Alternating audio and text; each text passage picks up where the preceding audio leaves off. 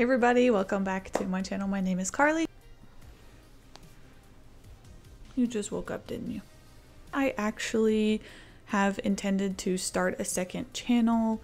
I'll have that linked below. There's nothing on there yet. However, I'm still kind of planning on what sort of content I want to put on there. So let me know down below in the comments what you guys would want to see from a second channel, what kind of things you would want, if that's vlogs or anything else on my end. Just let me know in the comments. Right, Mr. Boys. And if you haven't, you can follow me on my socials for miscellaneous things and announcements over there. So with all of that out of the way, let's just get right into the video. Today's topic is tornadoes of the 1990s. Now, if you've been following me for a little while, you know that I, a while back, did a Tornadoes of the Decade video on 1980s twisters. However, as someone who was born in 1995, of course, the 90s hold a very special place in my heart. One disclaimer that I do want to make before we get started, though, is that I have already covered in depth a lot of the major 90s twisters. We have talked about the more 1999 twister. I've done a video on the 1997 Gerald, Texas event. I've talked about the 1990 Plainfield tornado and the 1991 Andover twister. So if you are interested in any of those particularly, I'm not going to talk about them in this video because I've already covered them extensively in their own pieces. So you can go check those out. They're all here on my channel if you're interested. So without further ado, let's talk about the tornadoes of the 90s.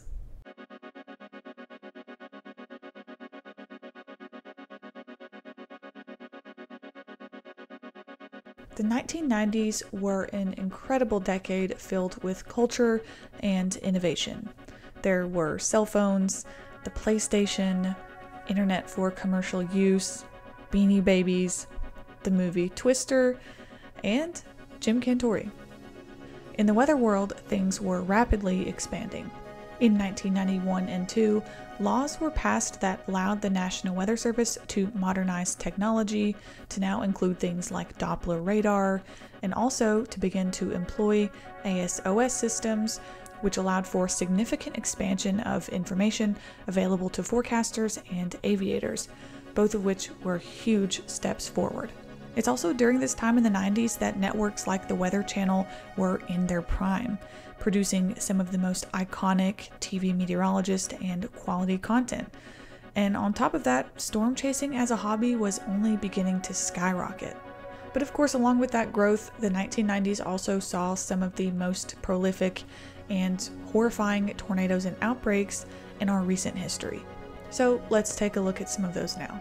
These are the tornadoes and outbreaks of the 1990s.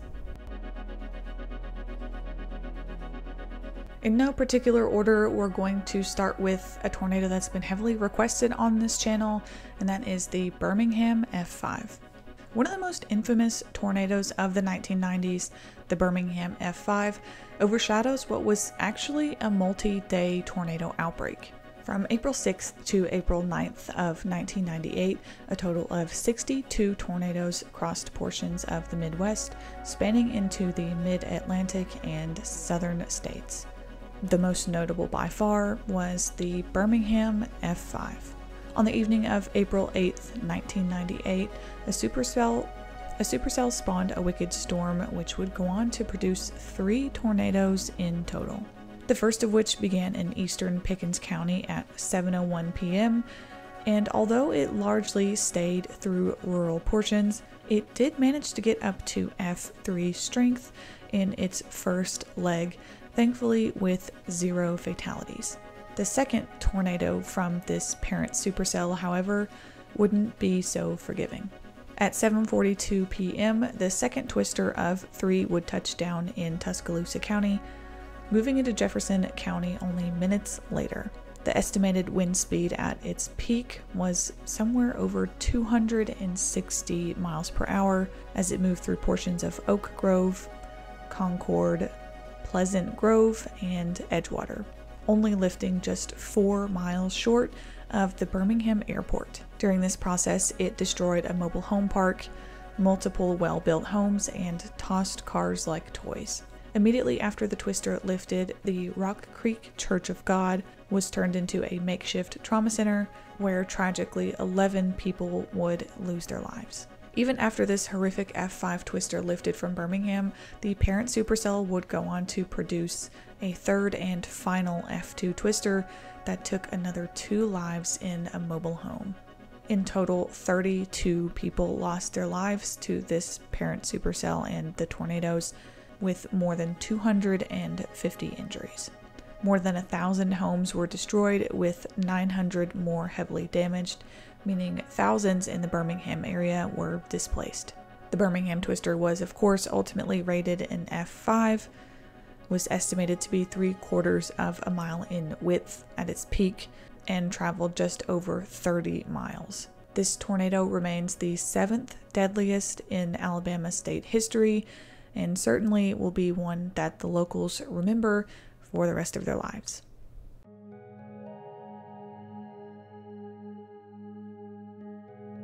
The next F5 in the year 1998 came shockingly just a week after the Birmingham twister, only a little bit to the north in the western portions of Tennessee.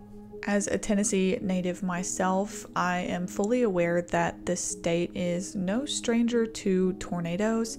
However, outside of 2 Alabama twisters that crossed into the Tennessee borders in the 1974 and 2011 outbreaks, Tennessee has only ever seen 2 F5s in its recorded history. One of which actually was in 1923 and was only rated an F5 several decades later using photos. So the Lawrenceburg tornado in many ways was incredibly prolific, even for West Tennessee, which is quite tornado prone. On the evening of April 16, 1998, a tornado outbreak would heavily impact Middle Tennessee. Almost unbelievably, more than 20 supercells were identified on radar that went on to produce 10 confirmed tornadoes in the state. And to me, that's pretty reminiscent of the 1974 super outbreak.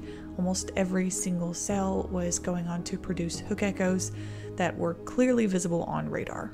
And interestingly enough, although Lawrence County in Tennessee was struck by pretty much the only ever F5 to be produced in the state, this violent twister was overwhelmingly overshadowed by 3 twisters that struck downtown Nashville on the same night. Part of the reason the Lawrenceburg tornado received so little media attention, understandably so, was because it went through largely rural stretches versus the Nashville tornadoes, which hit the downtown regions.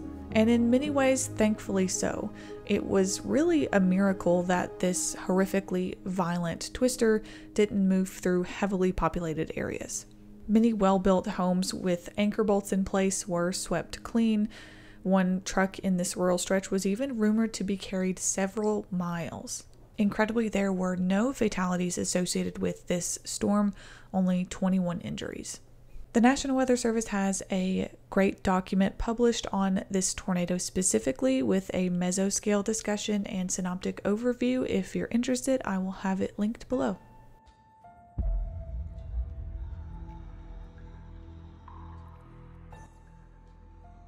You've heard of the 1965 Palm Sunday outbreak, but some of you might not know that there's another outbreak from 1994 referred to as the Palm Sunday outbreak as well.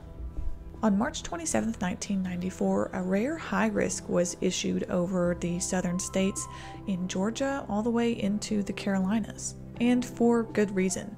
That day, 29 twisters would touch down, spanning from the state of Texas all the way up into North Carolina, the worst of which included an F4 in Alabama, in Ragland, Piedmont, and Rock Run. The storm was moving at a forward speed of 55 miles per hour, so quickly that it took the lives of 2 people who were caught off guard, one woman who was in a campground, and a man who was thrown in his truck. Eventually, the twister would directly hit the Goshen United Methodist Church in this small community, where 20 people lost their lives, and another 90 were injured. Locals claim they had no warning at this church before it was struck.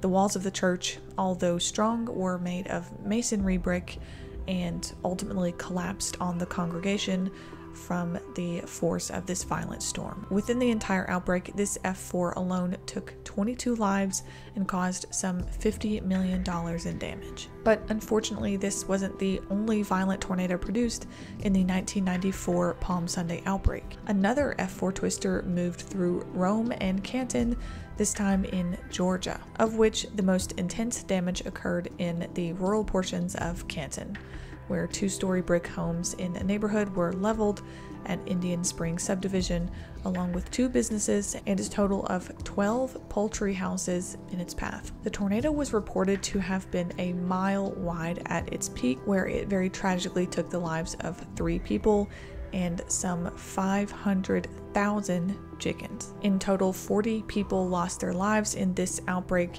and some 500 people were injured in just under 24 hours.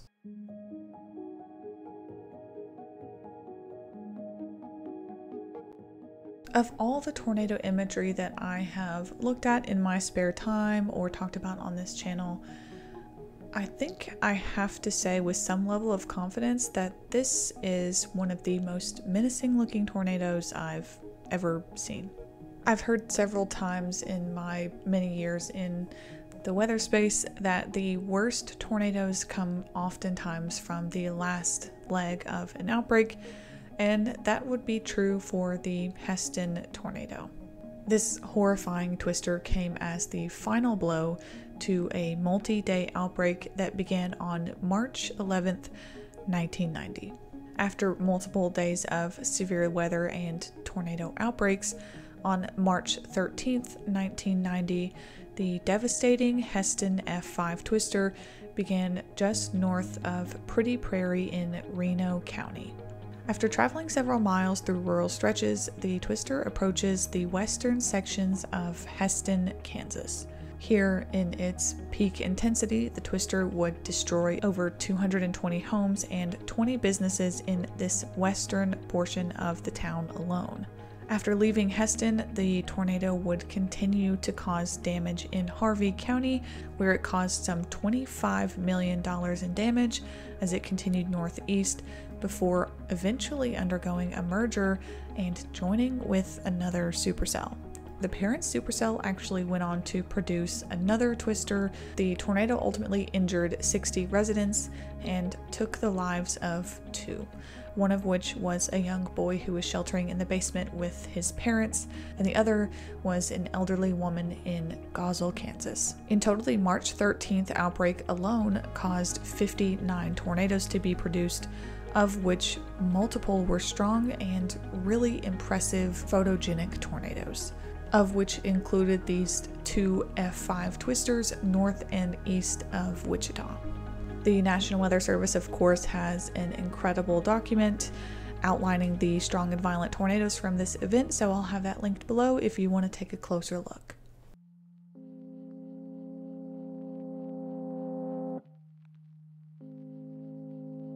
We are all familiar with May 3rd, 1999, a day that will go in tornado history for a long, long time. Although we all know it to be the day that the Bridge Creek Moore tornado was produced, it actually was a part of a larger outbreak that produced 152 tornadoes in the span of a week, more than half of which came on May 3rd through 4th, 1999. I want to, of course, just express again that the only reason I'm not talking about the Bridge Creek Moore tornado is because I've already done a full video on it, which I will have linked or in the cards somewhere for you to watch if you want to. So let's take a look at one of those, the Mulhall tornado.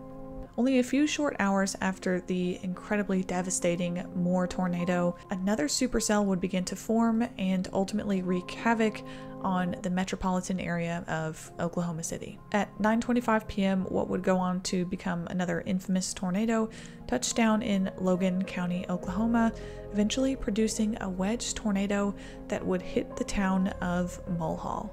After the Doppler on wheels caught the Bridge Creek Moore tornado, it actually was present for the Mulhall tornado as it progressed through the town, observing at times that the twister exceeded 1 mile in width, with the core flow circulation maintaining a distance of 5,200 feet, making it quantitatively the largest tornado ever measured. This multi-vortex tornado destroyed an estimated 60 to 70% of the 130 homes in Mulhall, including the elementary school and the town's water tower. Interestingly enough, many meteorologists and storm chasers firmly believe that the Mulhall tornado may have been just as violent, if not more violent, than the Bridge Creek Moore tornado. The difference being that it didn't hit a majorly populated area like Moore, Oklahoma, and the Mulhall twister ultimately got an F4 rating. This incredible storm has been extensively reviewed and studied since the Doppler on wheels got incredible information on it, so I will link some of those publications if you want some really in-depth information about this twister.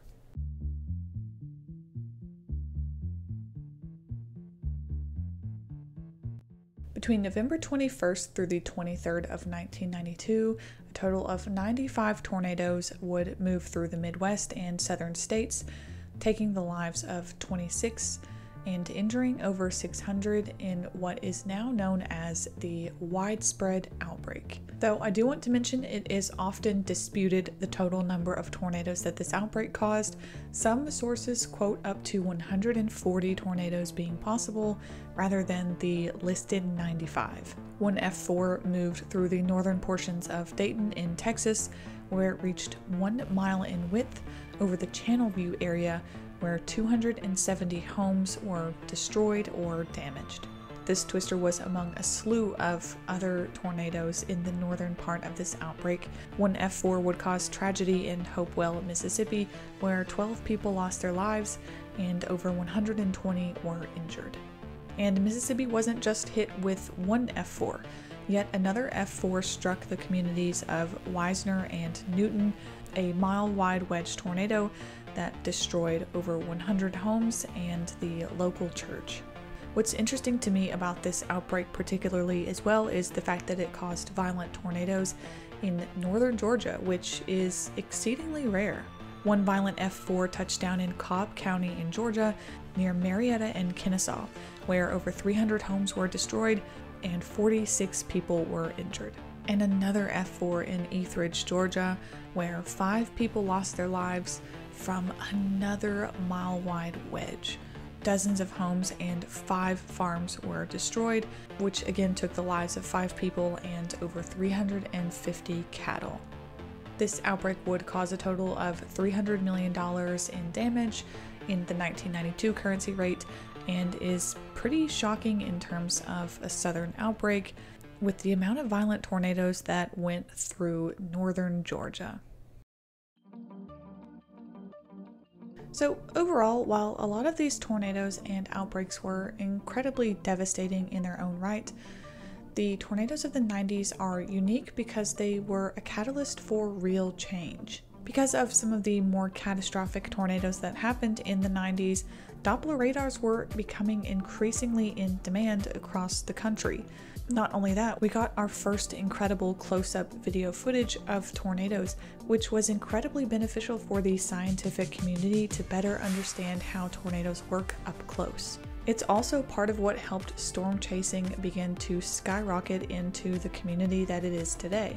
Some of the most devastating tornadoes in our recorded history, like Moore of 1999, brought the most change to meteorology. Not only did Moore bring more questions to safety and concerns for sheltering, particularly under overpasses, the Moore 99 tornado is also the exact reason we have tornado emergencies in existence today, something that I am confident has saved countless lives since its implementation. And I think that's really all we can ask for, in my opinion. While we can't change the fact that violent and devastating tornadoes happen, we can learn from these tragedies so that we can better prepare ourselves for the next one to prevent unnecessary loss of life. And honestly, I think the 90s tornadoes did just that. So yeah, that's all I have in terms of 90s tornadoes for today, and I think that pretty much wraps it up. I will eventually continue the tornadoes of the decade. Next time, I guess, will be the 2000s, or I might actually pop back and do the 70s. We will see, but I'll definitely continue this series because I think it's a really fun one to do. If you want to help support the channel, the best way to do so is to subscribe if you're not already. If you really want to help me out, you can like the video or leave a comment down below. I would love to hear what you guys want to see from a second channel from me, what kind of content you want. Follow my social media if you want to. That's really pretty much it. Thank you for just being a part of this community and for always being kind and gracious to me. It means a lot. Yeah, that's it. I will see you guys in the next one. Bye.